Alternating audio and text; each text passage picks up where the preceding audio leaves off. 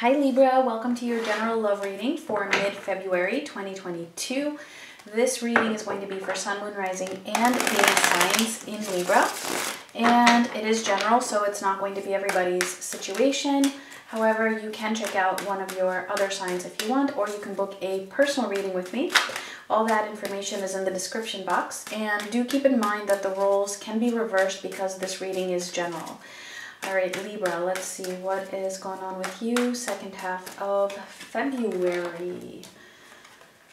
Right. First two cards are the main situation. This top row is your energy. Second row is another person's energy. And the potential outcome is the last card out. All right, so for the main situation here, we have the Ace of Pentacles crossed by Temperance. Okay, so there is this potential here, right? There's this, I feel like it feels like there was a potential, or there is a potential. But it feels like it kind of stayed there as a potential, not really moving forward. There's a lot of patience that somebody is possibly learning during this time. And it could be that there's also a lot of healing happening at the same time. I know that's not the funnest of energies to be in, but that's what I'm seeing here. All right, that's also I was about to say Aquarius, so that might mean something to somebody, but it's Sagittarius that's showing up here. For your energy, we have the Page of Swords, Strength, and the Seven of Wands. Okay, so that's also Leo. Some of you might be dealing with a Leo, or you might have strong Leo in your charts.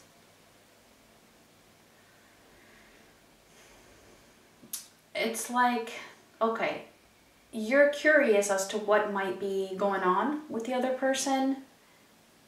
I feel like you do have this interest in finding out possibly certain things, but you're holding back big time. And I feel like, you know, it might be taking a lot of strength for you to do that. Or maybe it's taken a lot of strength for you to get to this point that you are now, where you have set up some boundaries or just like build up this wall around you. We'll see more when we clarify. For them, we have the Three of Wands, the Five of Swords, and the Ten of Wands. Yeah, it feels like there's either waiting, procrastination, something. But it feels like whatever this is on their side, this procrastination or this waiting, possibly to release some kind of a burden, it's a little bit deceptive to their own self. It's kind of like they're winning something, right? They're gaining something by procrastinating, but they're actually losing more than what they're gaining. For the potential outcome, though, we do have the Fool. Okay, so that is taking a risk, taking a jump, a leap of faith here. Let's see, let's clarify. Let's see the Ace of Pentacles with Temperance.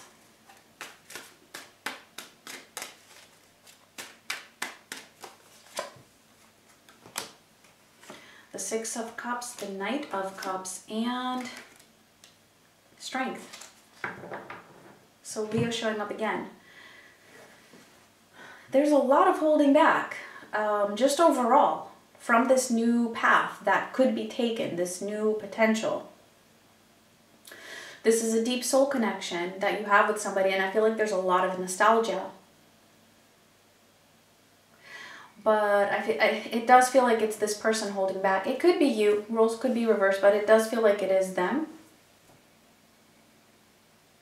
Because there's this drive to want to move forward, right? To come in as this Knight of Cups.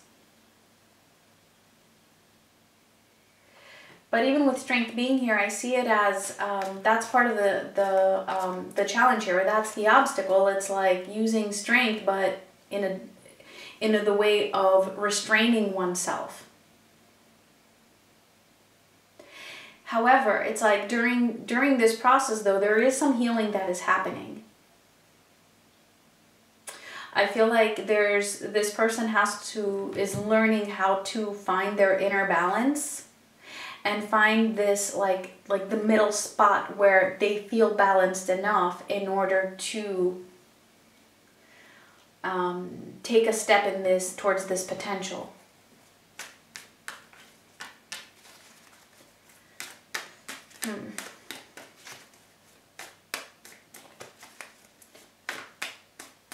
Let's see the Page of Swords for your energy here.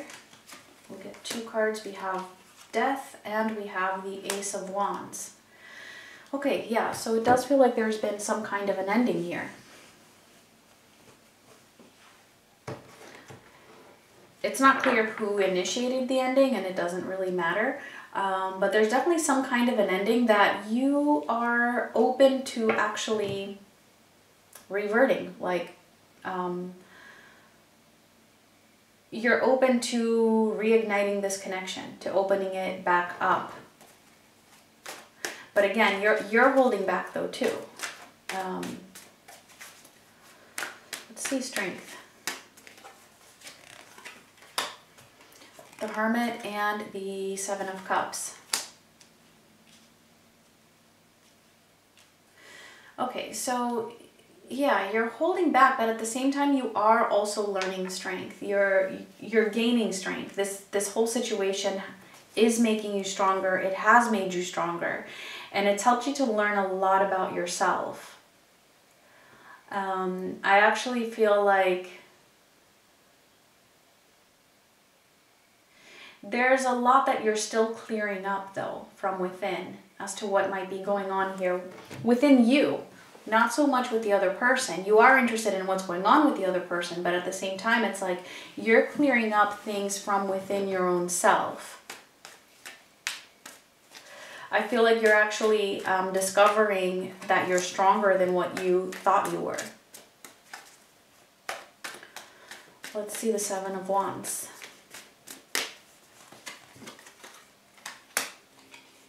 The Seven of Pentacles and the Magician.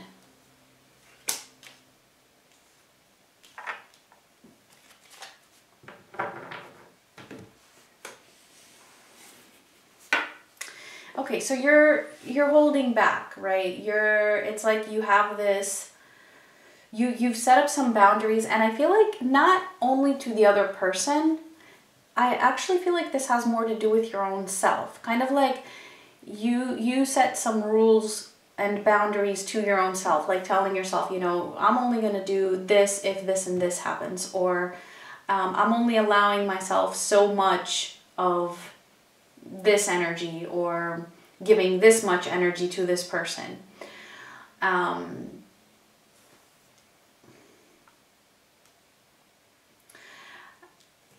don't see it as being a bad thing.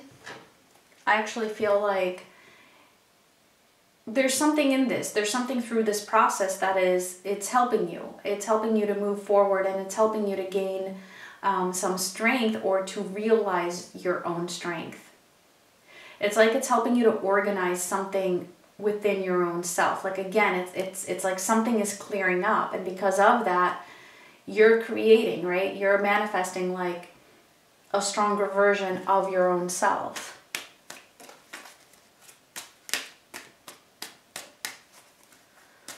Let's see what's going on with them. Let's see the Three of Wands. Page of Cups and the Ten of Cups. Wow. This person has a lot of emotions for you, and I feel like I was saying that, I think it was in Gemini's reading, but it's the Ten of Cups, Page of Cups, you know. A lot of love, a lot of emotions. It's like this person really feels like, you know, they could have the ultimate happiness with you. But there's this procrastination that's happening at the moment. Holding back on that, waiting. I feel like they're seeing this like as something in the future, like, again, like the potential, right? Like, yeah, you know, that is going to be in my future. That is something that will happen. But Yeah, eventually they're going to have to take action on it in order for it to happen, though. It feels like they're planning for it. But I'm not sure if, you know, they're really planning for it, or are they using the planning as a means of procrastination? Because then we have the Five of Swords. That's why I'm saying that. So let's see the Five of Swords, the Ace of Swords, and the Empress.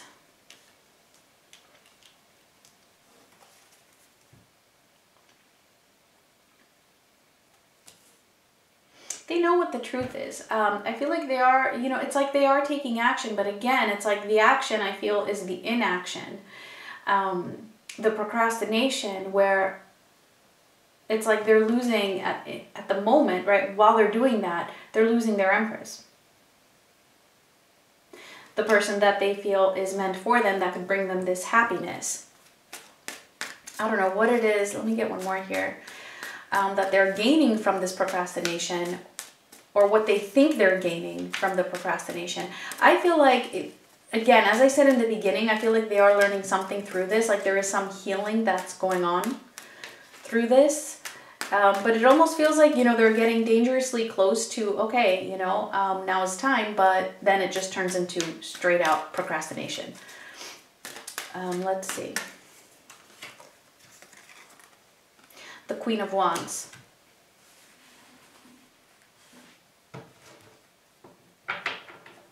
So it could be that for some of them that there is another situation here that they are involved with.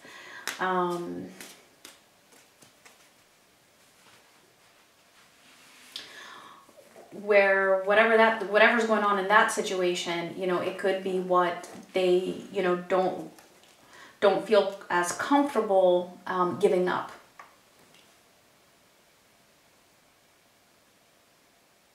That could be what they think that they're gaining, not having to lose some other situation, some other relationship, some other person. It doesn't have to be a romantic person necessarily. For some of them, could even be a mother figure, for example. Let's see the Ten of Wands. Whatever the case, though, they're feeling like a huge sense of responsibility, which I feel, you know, they're getting close to releasing that in order to stop procrastinating.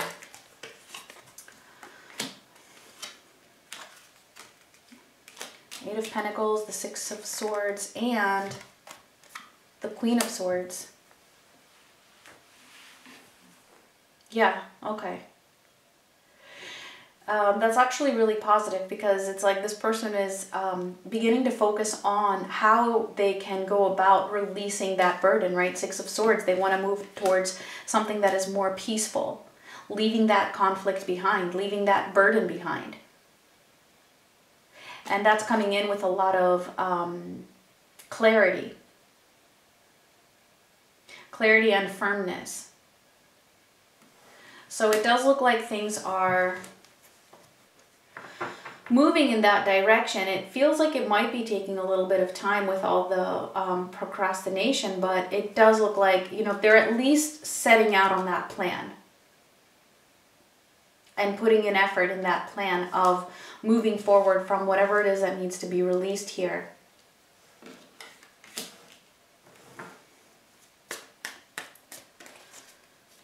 All right, so let's see the Fool.